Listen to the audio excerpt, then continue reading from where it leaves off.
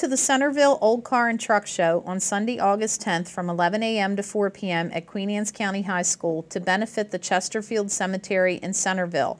Vehicle registration is $10 and 30 trophies will be given out, along with 40 dash plaques to the first 40 registered vehicles. There's going to be music and food by the Boy Scouts of America. Again, it's at the Queen Anne's County High School, 125 Roosburg Road in Centreville. For more information, you can call Bill Sharp at 410-758-1220.